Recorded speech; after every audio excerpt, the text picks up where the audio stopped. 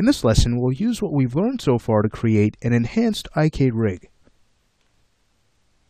By the end of this lesson, we will create an IK system that gives us more control over the knee for stylized results. So let's go ahead and get started. We'll head over to Layers. What I'd like to do is see through this mesh. It'll be a lot easier to work with our bone objects that way. So if we were to go ahead and select the mesh layer, right click, we can now choose object properties, and let's go ahead and turn on see-through and choose OK.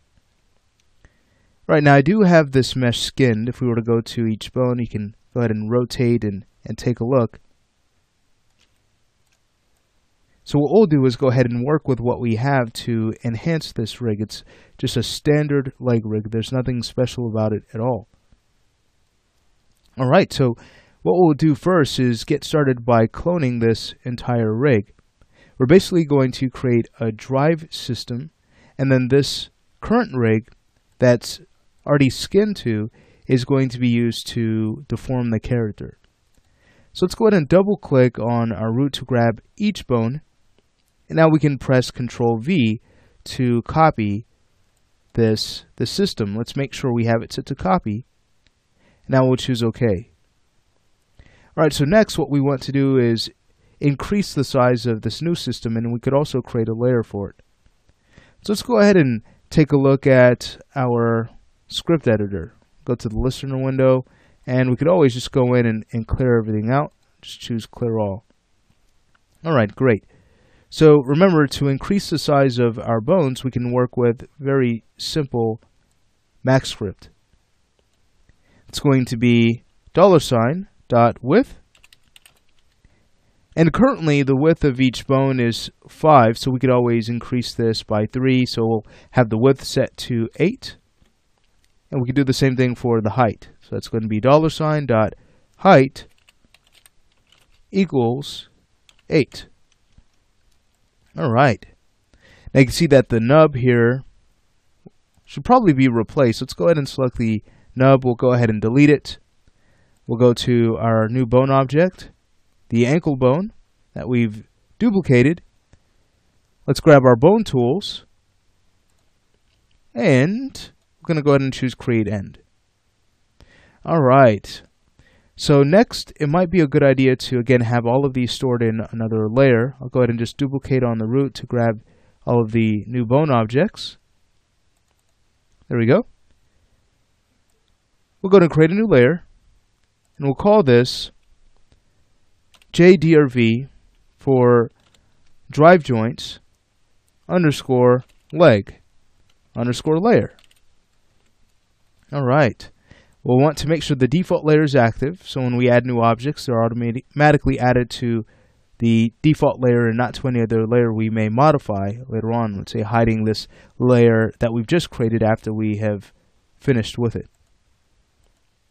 Alright, so now that these objects are in place, the next step then is to start tweaking our original rig. So let's go ahead and grab the shin bone, and we're going to go ahead and separate it from the thigh. Let's go ahead and use our unlink tool. Alright, so now that it has been unlinked, the next thing we'll want to do is go to the thigh bone, and we're going to go ahead and create a new end for it. So with it selected, let's go back to our bone tools. I'll go ahead and close out the script editor, and we'll choose Create End. Alright, so now with this end here, take a look. What we could do now is create two separate IK systems and tie them to the thigh rig and our shin rig. Let's start with the thigh. With that selected, we'll go in and we will create a history independent solver and connect to our nub. Beautiful. Now, we'll do the same thing for our shin rig. Let's go ahead and select it. We'll grab our history independent solver, and we'll connect to our ankle. Alright, so just to kind of show you what this does, if we were to go in and select the first goal, you could see, alright, we'll be able to separate the knee, and then the next one is just to get some control over the lower part of the leg. But we'll tie both of these back to our drive system. So we only have a few more steps. Let's go ahead and rename these two goals. So the first one is going to be IK thigh. The last one, IK shin. Alright, great. So now what we can do is create an auxiliary knee control to drive this section. And we could use a helper for that. Let's go to Create Helpers. We'll create a point helper. Let's add that to our scene. Going back to the Modify panel, let's go ahead and set this as a box display. And now with it selected, we can use Shift-A to align it to the thighs IK solver. Feel free to adjust the size. Since this is going to be a control, you might want to increase this a little bit more so it's easy to select. Great.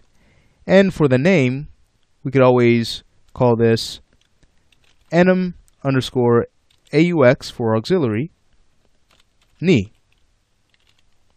01. Okay. Let's now go ahead and clone this with Control V. We'll make this a copy. We could always rename it from here. This is going to be enum leg. So this is going to be our primary leg control 01, and we'll choose OK. And now with Shift A, let's go ahead and quick align it to the ankle area. We could just go ahead and align it right to the IK goal since it's matched to the ankle's position. Alright, great. So now that this is in place, let's go ahead and now take the thighs, IK goal, and now our shin's root, the root bone, and let's go ahead and use our link tool to link these to our animation control. Take a look at what this does. When we grab the animation control and we start to kind of move that around, you can see that now we're getting some really cool stylized results in the knee. Alright, really exciting. But now we need to control this as we would an IK system, and that is what our drive chain is for. Let's go ahead and bring back the drive chain and we'll connect an IK system to it.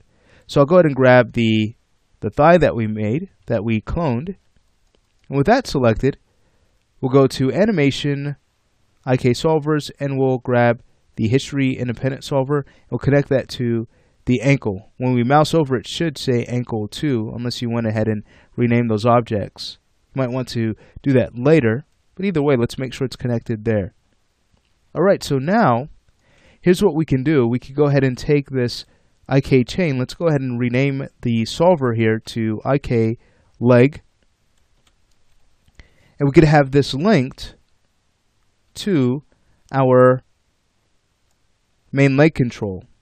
Now with it still selected, what I'd like to do is go ahead and add this to the new layer that we've made, just so when we hide this object, we can quickly get to the other IK goal that we made for the shins rig. Alright, so with it still selected, let's go ahead and choose Add to add this to that layer. And now we can go ahead and hide this layer. We'll want to now go ahead and grab our IK goal for the shin, and let's go ahead and link this to our main IK leg. Alright, great. Now, going back to our drive chain, let's go ahead and unhide it. We'll want to take our animation control here, and let's go ahead and link that to the duplicated shin. Alright? So, the shin that we want to link to is from the drive chain. That way, when we start to move our main animation control, let's go ahead and move that around. You can see that the leg will start to move as an IK system should. Very exciting. And if we'd like, we can go to our auxiliary knee control and animate more stylized effects. So the last thing we'd want to do here, apart from just going in and renaming these objects, is to go ahead and select our animation controls, and we'd want to Alt right click and choose Freeze Transform, just to make sure that as we start to tweak this rig, we could always get back to our default position by Alt right clicking and choosing Transform to 0. Very cool. So in this lesson, we learned a technique for creating an enhanced IK rig that we could use for limbs. Really neat.